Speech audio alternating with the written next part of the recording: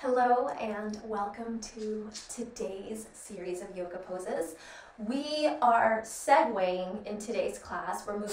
We're honoring the time when we are moving from the menstrual phase, what we call the priestess phase in the Fierce Gentleness Collective, and we're shifting to follicular phase, which we call soldier phase in the Fierce Gentleness Collective, which means that we're going to be up on our feet a little bit more, and we're going to be moving more closely to the traditional format of a yoga class with the three mountains and making sure to hit every part of the body, the front side body, the back side body, and we'll include a little bit more energy, and we'll use poses that need a little bit more effort. Let's get started. Beginning on our feet at the top of the mat, let's inhale the arms to either side of the body. Exhale, bring the arms up overhead, letting the hands meet in prayer. Inhale, slight back bend, and then you're going to exhale, hands through prayer, bringing the body all the way down so that the head meets the legs, and then inhaling to flat back, bringing the hands in front of the feet, making sure to do that safe grip for our hands. Let's walk the body down to tabletop. From here, we're just going to take a few cat-cows. Let's inhale to cow and exhale to cat, making sure that our head follows the entire movement. It's not just happening in our core. Inhaling cow, exhaling cat, keeping in mind that grip even now. It's going to matter later, so protect your wrists. One more round, inhaling cow, and exhaling cat. Let's push our feet back, pushing into the feet. We're going to push back to plank and then push back on our arms to downward facing dog. Taking some time to just walk your dog a little bit.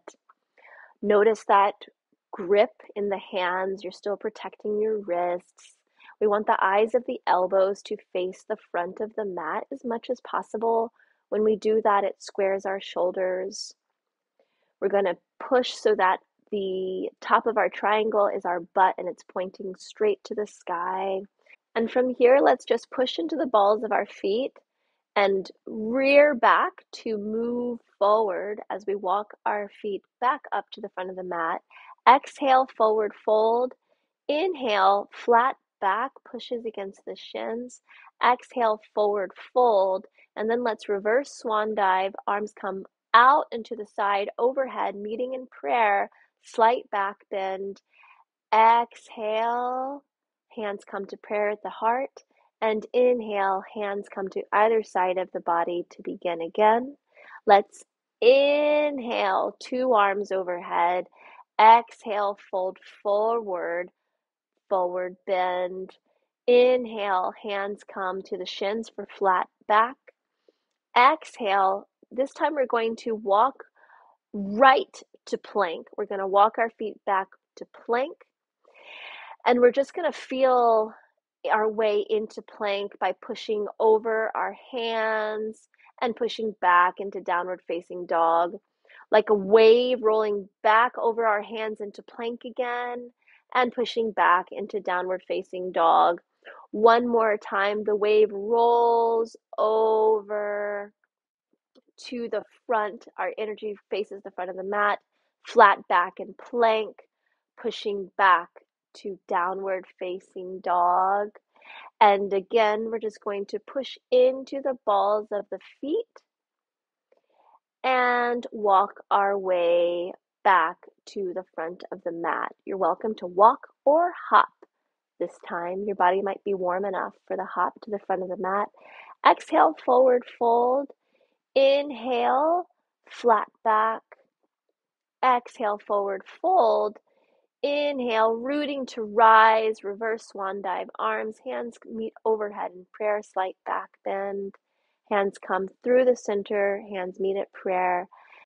Inhale, hands to either side of the body, rooting to rise. We're going to do a slight bend in the legs before we lift our arms up to swan dive. Hands meet overhead in prayer. Bring the prayer down the body as you bend forward into forward bend. Inhale to flat back.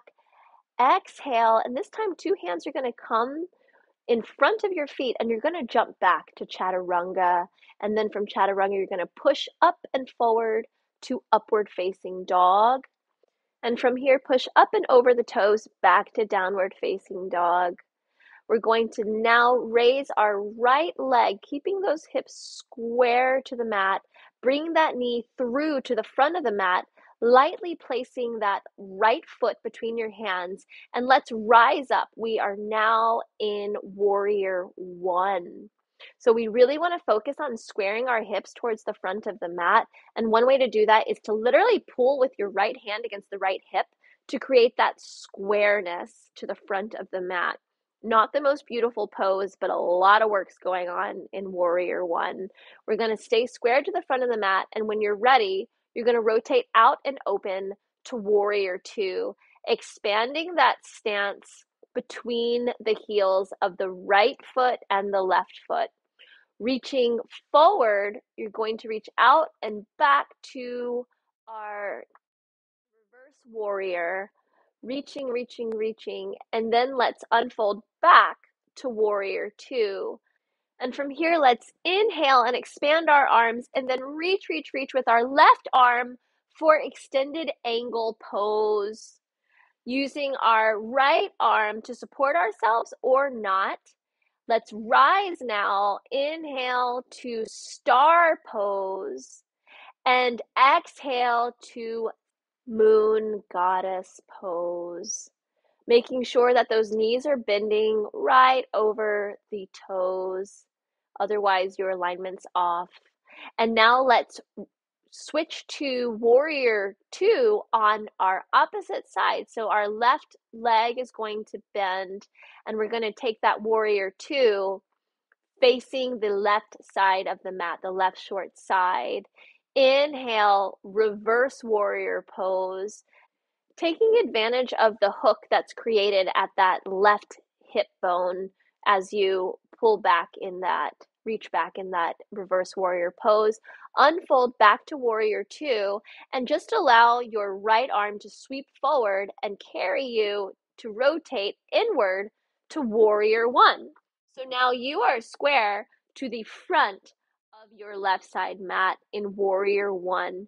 That right foot creating a knife's edge parallel to the back of the mat. From here, we're just going to inhale, reaching back for a slight back bend before we reach our hands to either side of our foot. And we're just going to immediately bring that left foot all the way back so that our left heel is pointing as high as it can to the sky, keeping those hips square. And we're going to land in downward facing dog for just a moment. Let's land there, hang out there. Rear back to jump forward on 2 feet. Exhale, forward fold. Inhale, flat back. Exhale, forward fold. Rooting to rise. 2 arms come up and overhead, reverse swan dive, slight back bend, hands meet in prayer. Inhale, hands come to either side of the body. Exhale, root to rise, hands come up overhead, swan dive. Exhale, fold forward. Inhale, flat back. Hands come right in front of your feet, and you're going to jump back, chaturanga, like we did on the other side, pushing forward and up into upward facing dog, and exhaling back to downward facing dog.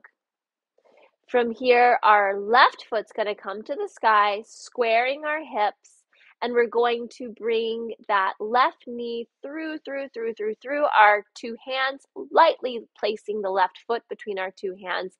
And let's immediately open up to warrior one again. Warrior one is we're facing the short side of the mat. the left side of the mat, square to the mat. Let's inhale and exhale, shifting, rotating to warrior two. From here, we're going to inhale and expand our arms. And then this time, instead of going into extended angle, we're going to go into a side lunge. That same sweep of the right arm is going to bring us down to side lunge. And then we'll grab with the adductors, pushing both feet onto the ground, and then shifting to our right foot, side lunge on the right foot. And of course, what we do on one side, we'll do on the other. So we'll come back to warrior two on the right side, extending that expansion. Inhale, exhale, sweep that left arm forward, bringing us back to warrior one. Settling into the pose, checking those cues. Is my right knee over my right foot? Am I square to the front of the mat? And getting ready. Let's inhale, a slight arch back. And let's exhale and bring both hands to either side of our right foot. Immediately, we're going to plant on our left foot and on our two hands to again bring that right foot into the sky behind us, hips square to the mat, going as high as we can, and then bringing that right foot down to downward facing dog. Let's rear back to jump forward and exhale, forward fold, inhale, flat back. It's going to change here. Exhale, forward fold. Moving into chair now. Create that bend in your legs. Brush the hands on either side along the yoga mat, and then trace that circle in front of you until you are a lightning bolt of a person, of a yogi. Creating that stretch through the hands, through the butt, making that beautiful diagonal line. Let's bring two hands to prayer through the center at the heart. And let's rotate towards the right to face the right side of the mat, only rotating in the upper body for twisted prayer. We're going to use that right elbow pushing against the area above our right knee to really get that leverage. You're welcome to expand your arms if you feel like it. And if you want to take it a little farther, we're going to have some fun today. So you're going to bring your left arm to catch your right arm through your inner thighs. And then from there, you're going to raise that left foot so that we get to play a little bit. A lot of us, we do bird of paradise, but what about a parallel bird of paradise? You're going to raise that left foot and we're going to kick out in front of us. So it's a Arvita paradise, a crossed, a twisted bird of paradise, extending that left foot forward, pushing through the heel, and your gaze may go to the opposite side of the mat. Not mine, not for long. We're kicking, kicking, kicking. And to keep your balance, you're going to bend that supporting leg, that right leg, as much as you need to. When you feel ready to unfold, carefully unfold from the pose. As gracefully as we get in, we want to gracefully make our way out of the pose. And from here, we're just going to unwrap and unfold into half moon with our supported by our right leg. We're going to let our body, our heart, all of our front side body face the long side of the mat. We will get stability if we keep from locking our supporting leg, and by putting intensity, a little bit of intensity through our extremities, through our left hand, through our left foot that is kicking, karate kicking the back of the mat. You're welcome to take any balance that you're comfortable with, bending the left leg and grabbing it, perhaps leaning into the pose and bringing that left leg higher. When you're ready, unwrap the pose, and we're going to meet again at the beginning of chair pose to take the other side. Reaching up, up, up, up, up, and through to chair pose. You're now going to bring the hands to your heart. You will notice that you may bend lower just because one side, your body's a little bit warmer. Take twisted prayer on the left side and let that left forearm push against that right area above the knee so that you can really get that twist in the thoracic spine. If you feel up to it, you're welcome to do what we did on the other side. Catch your right hand at your inner thighs with your left hand and use that to bring up. So your right leg is going to sort of be hooked into this grip you've made with your hands. And you're going to take that Arvita, that twisted bird of paradise in the parallel. We're going to kick, kick, kick, kick, kick through the heel of that right foot. Kick, kick, kick. And we'll allow the gaze to come over our right shoulder to the back of the mat. So our body is working in two opposite directions at the same time. But take the gaze there only if you choose. It's more important to work at 80% effort and to work in stability than it is to make things look like what somebody else is doing. And if you are still in seated prayer, find out how you can deepen it. Can you twist a little more deeply? When we inhale, we'll take the action. When we exhale, we can luxuriate in the space we created. Everybody from here, even if you're in prayer, we're going to unfold to half moon on the left side. So our left leg is taut but not locked. And if we at all get unstable, we can always bring ourselves closer to the earth by bending that left knee to also create balance. We can really focus on sending energy to that right hand pointing towards the sky, to that right foot that's karate chopping, and noticing our points of contact with the earth and the sky and sending energy to all 4 points, the feet, the hands. You're welcome to take any variation here. You can grab your right foot if that's what you did on the other side. You can pencher. You can bring that right foot up, up, up, up, up. Wherever you are, allow this pose to end, unfolding, and meeting again in chair pose.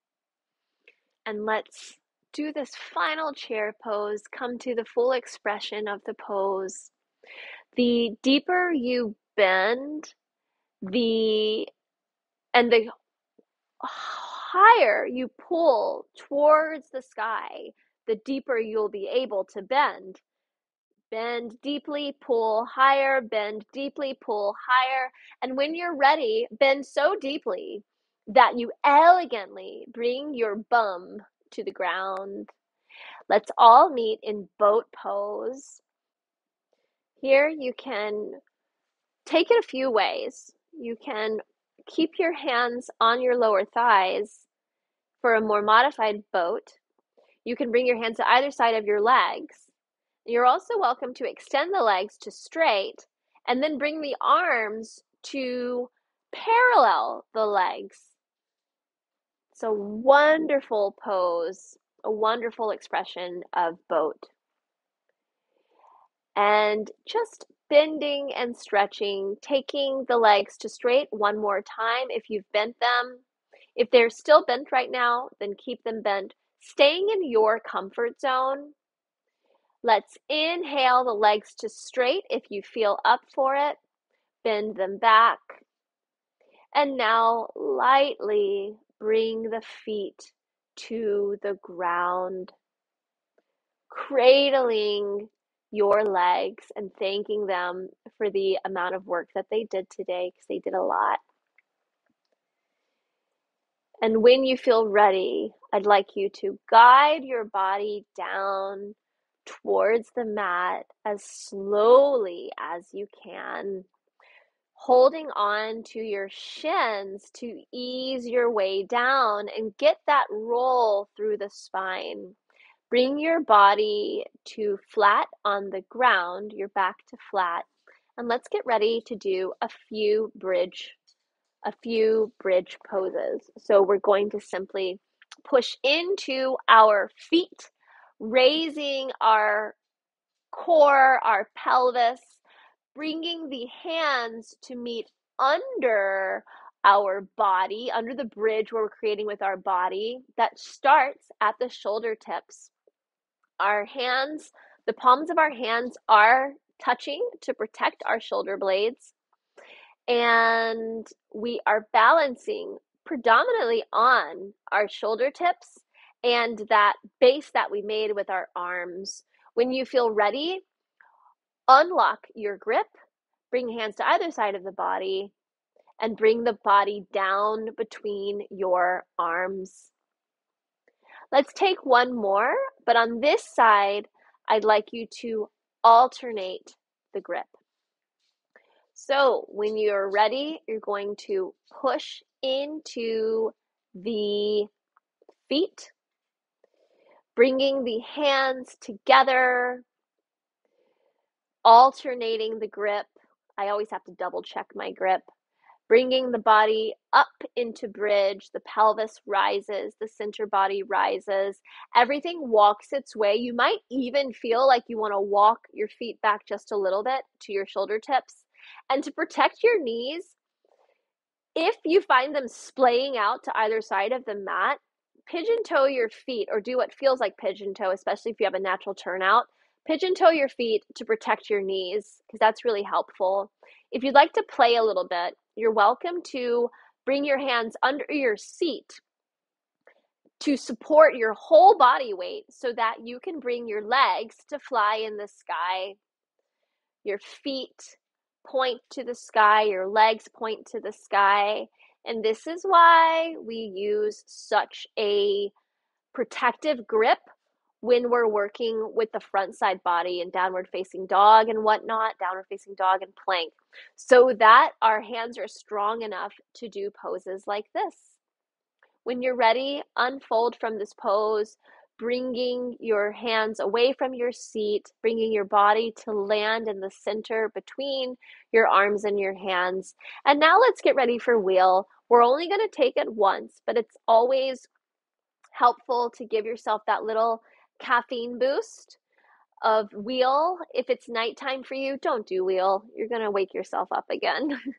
Everybody else, you're going to flip your fingers to face your feet, and then you're going to push into your feet and hands at the same time to push up into wheel. We really want the center of our body to be the highest point in wheel. Almost our belly button, the area right below the belly button is going to be the high point in wheel. When you're ready, you can unfold from wheel and bring your two legs to the center of your body. Hug them in. And we're going to do just a little bit more back work. I'm going to do one of my favorites. Da, da, da, da. Let's go into plow pose. I'd like you to look at the screen for this first demonstration of plow, because it's really dangerous to look at the screen while you're in plow. So never ever turn your head in plow. You're just going to take your legs back and over your body, and then you're going to support your lower back with your hands.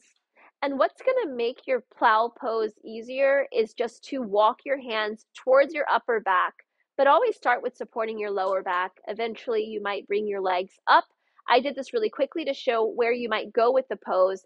And after this, we're going to do it all together, so you'll get plenty of time to build into bringing your legs straight up and over in plow. So let's do it together. We're just going to kick our feet up and over in plow. And for some of us, we might stop in plow. and that's perfectly fine. Plow is where your toes are on the ground. You're pushing into the balls of your feet. If you feel up for it, you're welcome to bend your knees and walk your arms lower, so closer to the top of your back, to give yourself even more support, and eventually make your way so that you're doing shoulder stand. Your whole body wants to be supported by your shoulder tips and by your arms, your forearms, and by your hands pushing like a triangle, that most wondrous of supports, pushing against that upper body. That middle back.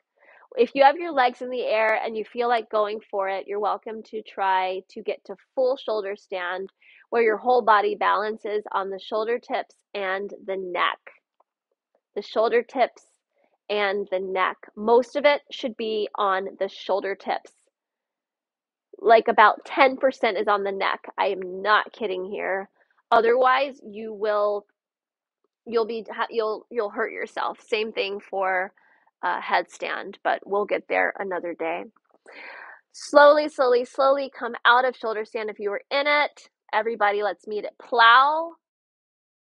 And when you're ready, gracefully unfold, bringing your legs down, down, down, all the way to the ground.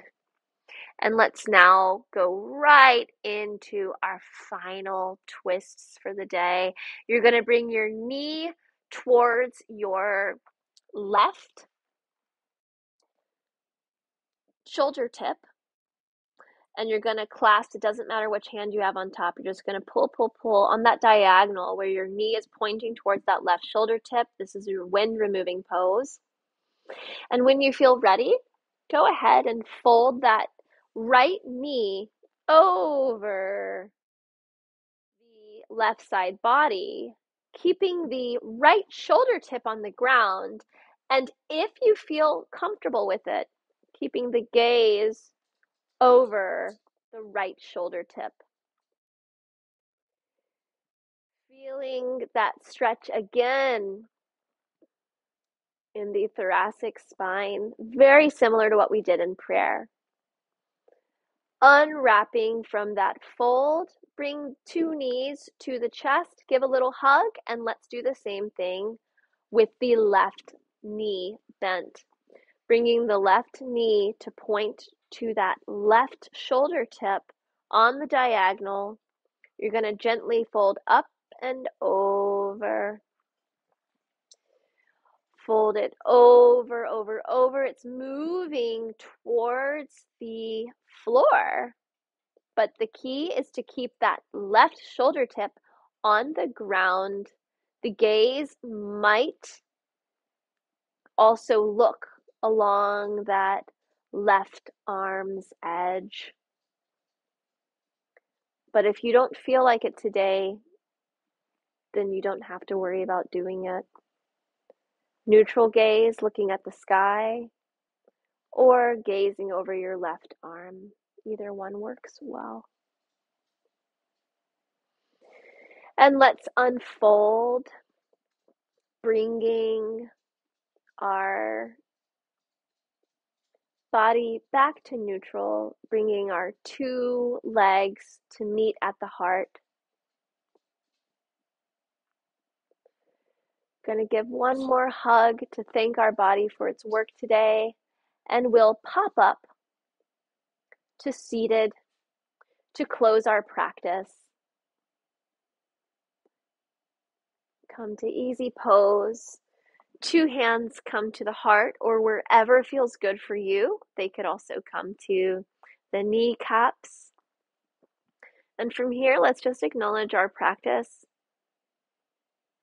bowing to grace. Wishing you joy, ease, space, and grace. Thank you for joining us today.